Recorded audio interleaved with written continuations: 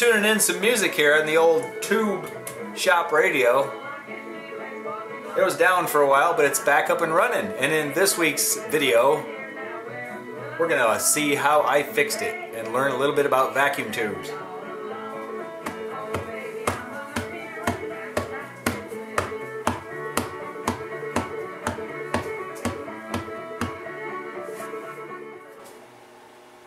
Let's talk about vacuum tubes for just a minute.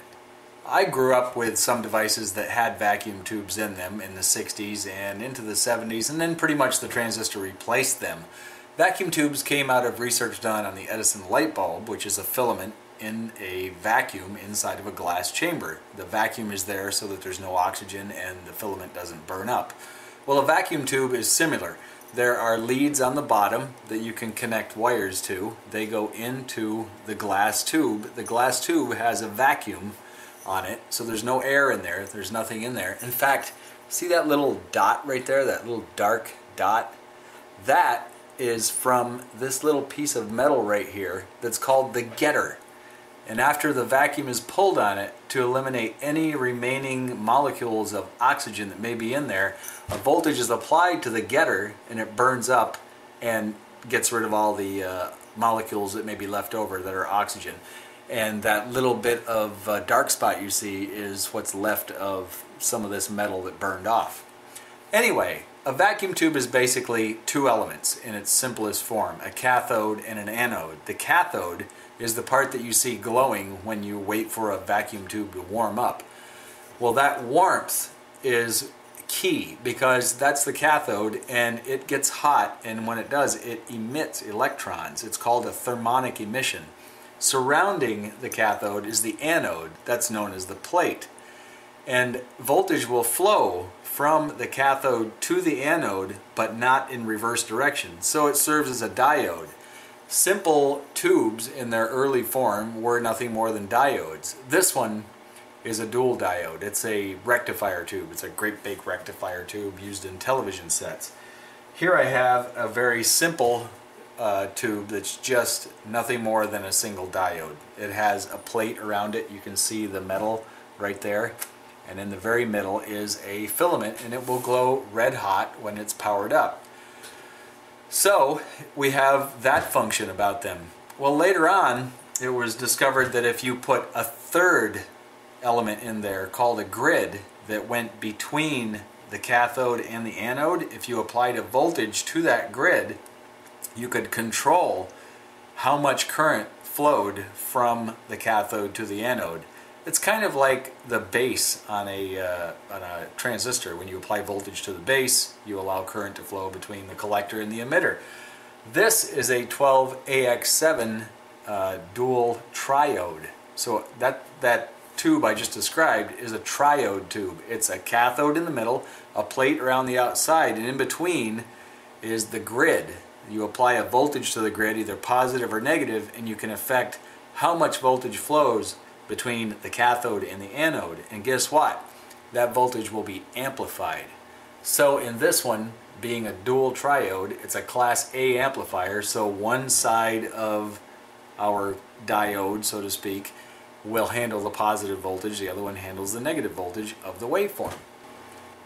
So that's how tubes work, essentially. They're basically diodes in various configurations, with a grid or not. So let's get that radio fixed now, shall we? Uh-oh, the old Zenith tube AM/FM radio is doing nothing but humming. Could be a bad filter capacitor somewhere, maybe?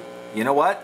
This may be a great opportunity to use my vintage capacitor checker to test out the capacitors in this vintage radio. Yep, that's this week's project. Let's troubleshoot this old tube radio and see if we can get the buzz to go away and the music to come back. Well, here it is, and here's the back. And a lot of these old radios are the same in that there's no screws in the back. There's just a simple cardboard panel that clips in with the plastic. Of course, before I go any further, I'll point out this is unplugged. Always, always, always unplug stuff when you work on it. Never work on it plugged in. unless you're doing something where you have to test it live. But then if you do so, be really careful, because some of this stuff can shock the living hell out of you, and that wouldn't be any fun at all. Well, there it is. There's the guts, there's the inside, there's everything right there. Power disconnected. This is where the power goes in. Right behind that plug is the main filter capacitor. Kind of hard to see here, but it's one of those kind that's the tube was a little warm there, made me jump. It's one of these kind that's encased in plastic, so it's probably okay. Usually the old paper wound capacitors go bad. So one side goes to ground and the other side is right here on the main input. So let's connect that one to the ground side, and we'll connect this one to the other side. And I think you might be able to see the little magic eye there goes closed, which means the capacitor is good. See it go closed? Okay, so it's probably not the filter capacitor like I thought it might be. So let's move on and figure out what's next. To do that, I am going to need to plug this thing in. And so we need to be really careful when we do this. I started doing junk like this when I was about 13 years old, and I've always had a great respect for electricity. And I think my mom always knew that, because she was the one that ultimately made the decision whether or not I could play around with electronics for some reason. My dad wasn't too involved with that. You know, other things, sure, like hunting and fishing, but not playing with electronics. So I've got the knob turned on in the front, and let's plug this in right now. I've got a cable here from another device that should fit on there, and in a minute or two I should see some tubes warming up. Should see the heaters coming on. There we go.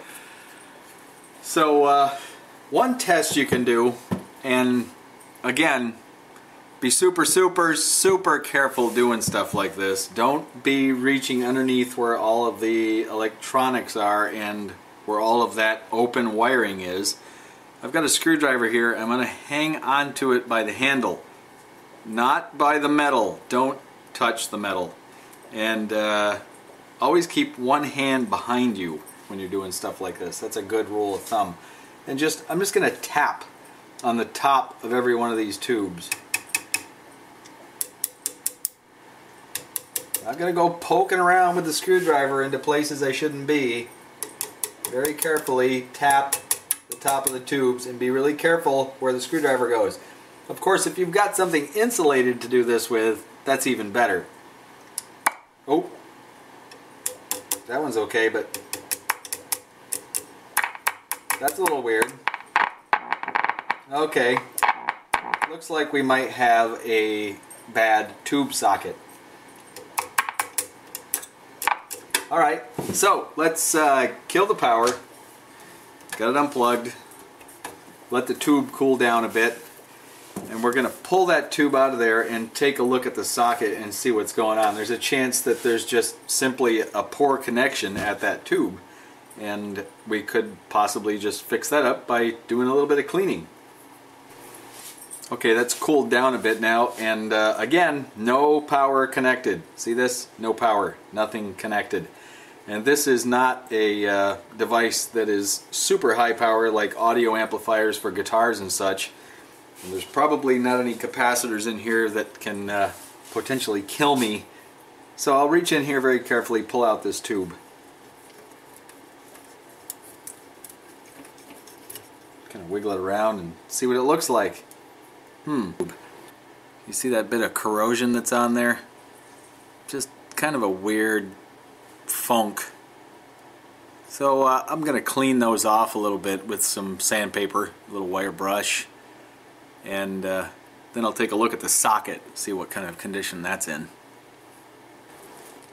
Got a little strip of sandpaper here, and I'll just go around the outside of the tube pins to start with.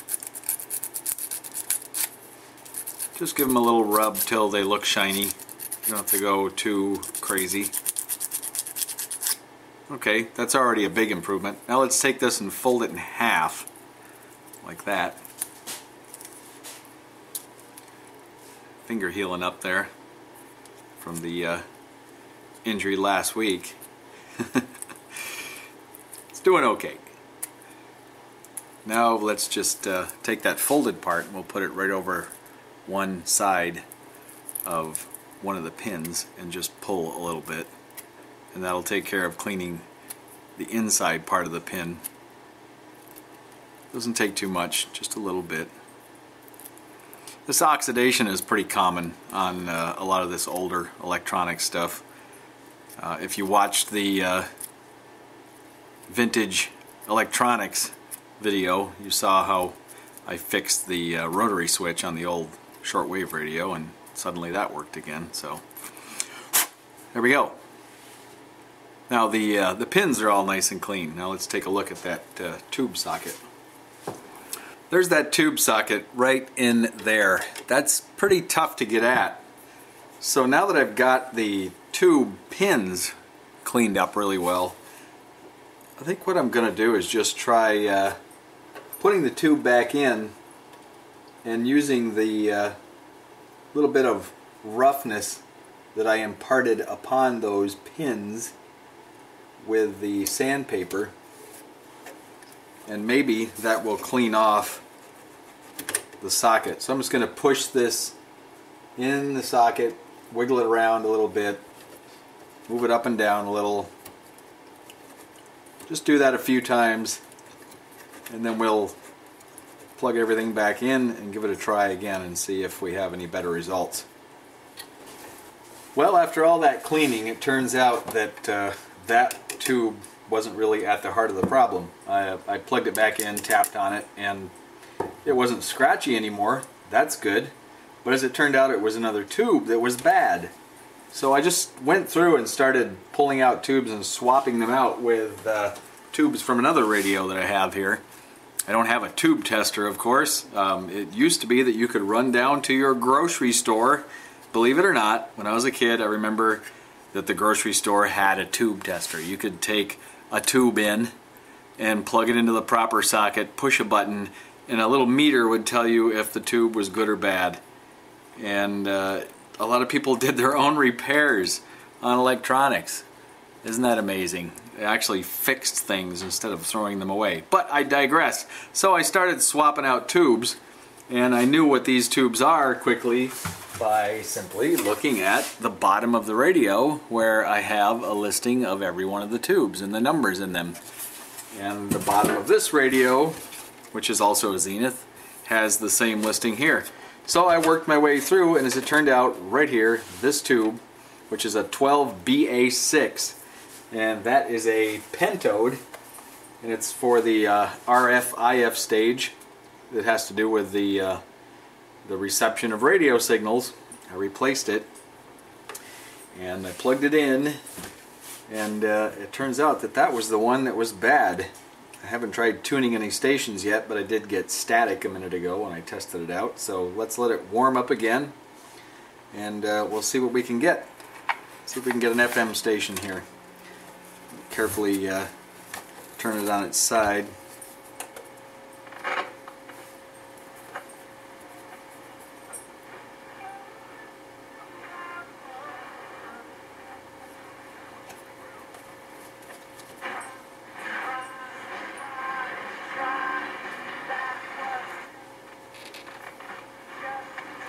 Well, there's a little bit of one. I need an antenna.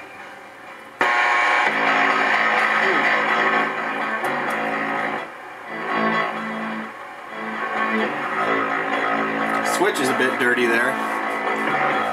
Still doesn't sound quite right, but we're getting there.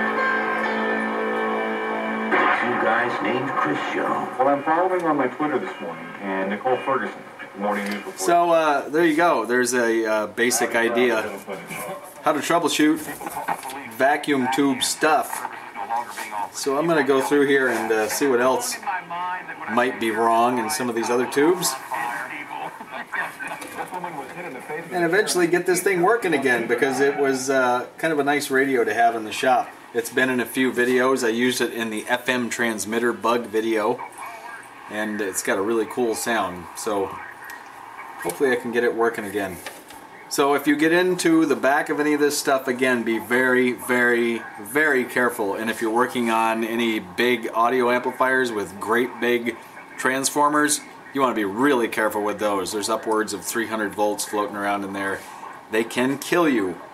Electricity can kill you, and it can also serve you well if you treat it with respect.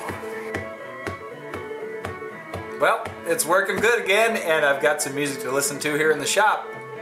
So I hope you learned a little bit about vacuum tubes and how they work. And you know a little bit of the history now of electronics beyond just a microcontroller. How about that?